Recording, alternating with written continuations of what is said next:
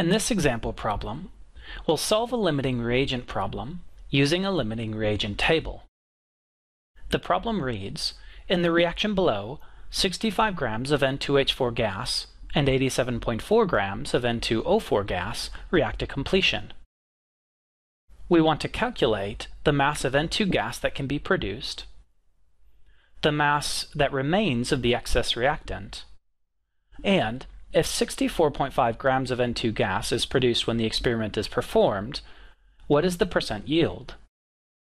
We know this is a limiting reagent problem because we're given amounts of two different reactants in our reaction.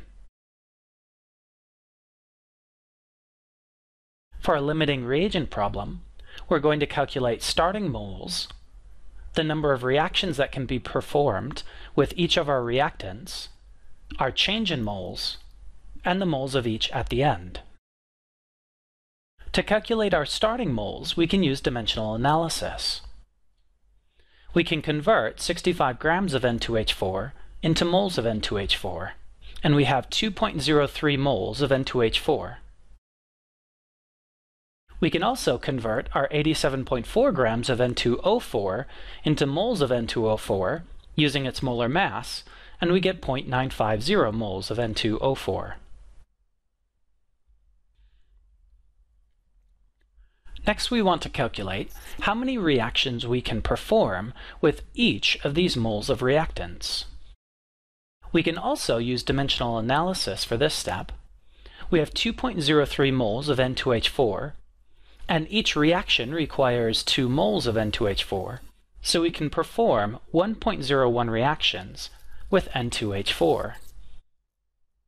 For N2O4, we do a similar calculation, converting moles of N2O4 into reactions using the coefficient in the balanced chemical equation. For every one reaction, we need 1 mole of N2O4. So we can perform 0.950 reactions.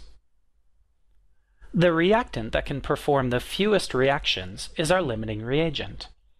In this problem, N2O4 is our limiting reagent because it can produce the smallest number of reactions. It will run out first and thus limit how much product we can produce. To calculate our change in moles, we have to use the number of reactions that our limiting reagent can provide.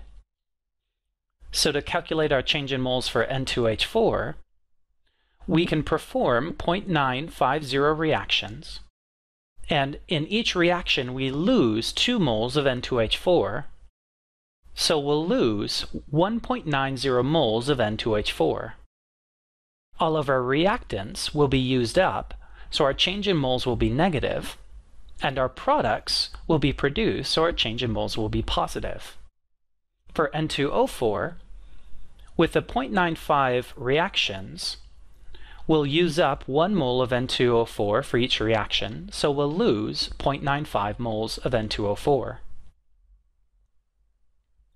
And for a product with 0.95 reactions, each reaction produces 3 moles of N2, so we'll produce 2.85 moles of N2.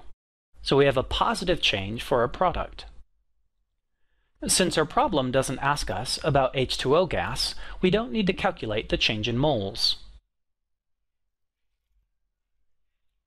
To calculate our ending moles, we take our starting moles row plus our change in moles row. For N2H4, we start with 2.03 moles, we lose 1.9 moles, and we have 0.13 moles remaining. For N2O4, we started with 0.95 moles, and we lost 0.95 moles, so we have 0 moles remaining of our limiting reagent. And for N2, we started with 0 moles, and we've produced 2.85 moles, so we have 2.85 moles of N2 when our reaction goes to completion. Now we can calculate the mass of N2 gas that's produced.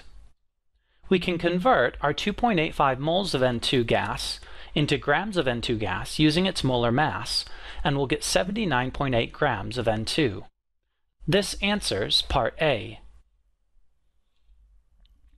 To answer part B, we can use the ending moles of N2H4 gas. Since N2H4 gas is the excess reactant, we can convert the 0.13 moles into grams using its molar mass, and we'll get 4.20 grams of N2H4 remaining. This answers part B. To answer part C, we're given an experimental value for how much product is produced. 64.5 grams of N2 gas is produced. And we've already calculated how much N2 gas should be able to be produced based on stoichiometry. The amount we're given in the problem that's actually produced when the experiment is performed is our actual yield. The amount we calculate using stoichiometry is our theoretical yield. So to calculate percent yield, we actually produced 64.5 grams of nitrogen gas, and theoretically we could have produced 79.8 grams of nitrogen gas, which is what we calculated for part A, times 100%, and we'll get 80.8%. So this answers part C.